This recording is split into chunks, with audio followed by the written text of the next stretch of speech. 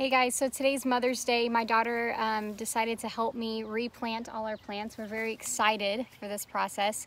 I just wanted to use this day as a fresh day to get started. Honestly, I think we waited a little bit too long to transplant ours. We probably should have done it a few days ago. We are on day, let's see, this is day 15 for us. So it probably somewhere around day 10, 11, we could have transplanted these. As you can see, some of them are already growing quite a bit, and the stems were growing into the napkin or the paper towel. The good thing is that paper towels are biodegradable. They will break down with over time with rain, since they are paper. So we went ahead and planted a few of these into the soil with a little bit of paper on it, and that should be okay. It shouldn't be a problem. So I'll keep you guys updated on how mine are growing. A few of them did not sprout or only sprouted a few roots, so we went ahead and planted those completely in the soil. And for now, I just used a stick that I found in the yard to kind of designate where that was, and then I can remember to water that spot. And we'll see if those sprout. I don't know if they will, but it's worth trying.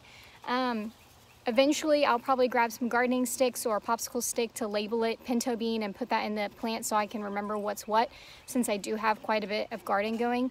But you can just find any stick and mark that spot.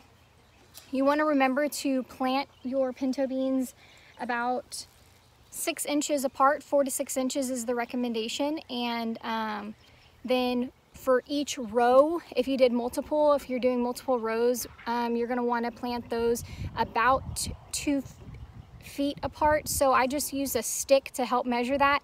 It's a lot easier. I didn't have a ruler here, so I just measured out.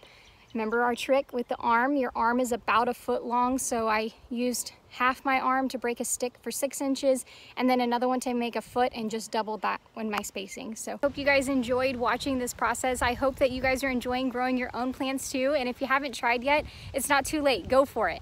It's so much fun, and you learn a lot in the process. I know that some of mine didn't sprout, and you may have had the same issue, so I recommend always doing a few at a time to just see what happens. But I hope you guys enjoyed these videos, and I'll be posting more updates on my big garden later, so you guys feel free to subscribe, like this video if you enjoyed it, and keep watching my journey of me learning all about the garden. You guys have a great day, and I'll see you later. Bye.